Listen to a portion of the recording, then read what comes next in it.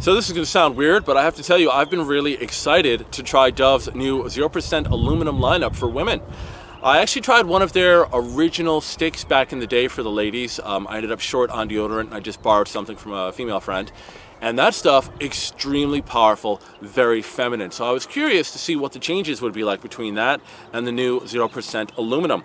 Now I picked up their coconut and pink jasmine deodorant stick. This is a 2.6 ounce stick of deodorant that I paid $6.50 for at my local supermarket. I'll post a picture of the ingredient list at the end of the video. And I've now tested this for over 2 weeks. What I gotta tell you is that I like it. This stuff works really well. Goes on with a little bit of white, but then that really just sort of clears up. The aroma is certainly like jasmine. It's a very feminine scent, but it's nowhere near as strong as Dove's normal lineup of deodorant sticks. So this is something that you're going to apply and that no one else is really going to smell unless they're sticking their head in your armpit. But it's going to leave you smelling decent throughout the day. Now I know on the front it does say 24-hour deodorant protection. Really, I found that this got me through about 12 hours with regular usage in the morning. I suppose if you really went crazy applying it, maybe that'll get you for 24 hours.